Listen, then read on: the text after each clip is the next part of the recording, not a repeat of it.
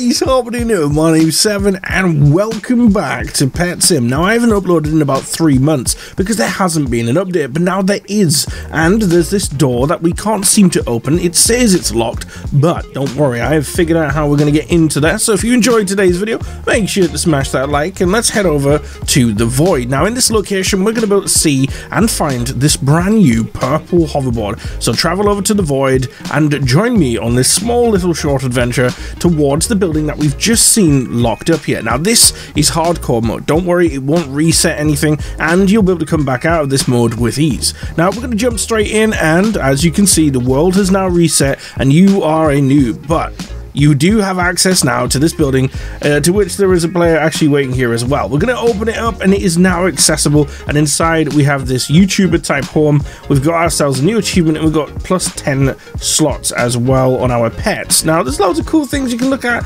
some really cool statistics and whatnot on the screen, some awesome artwork, probably fan made, and there is this hoverboard which you can pick up. It is not a glitch, it's not an error, it is purposely there, so for anybody who does a little bit of exploring and finds this, then awesome. Make sure you get it because we don't know if it's going to last forever. If you enjoyed this short little video, make sure to let me know in the comments below. I'm going to show you all the pets I've so far collected because I've been going around in hardcore mode, and I've got a video coming soon where I'll be showcasing how to speed up your progress through it. It's definitely worth doing, but it's not the update that we all expected. Thank you so much for watching and I'll catch you guys next time. Much love, take care and peace out.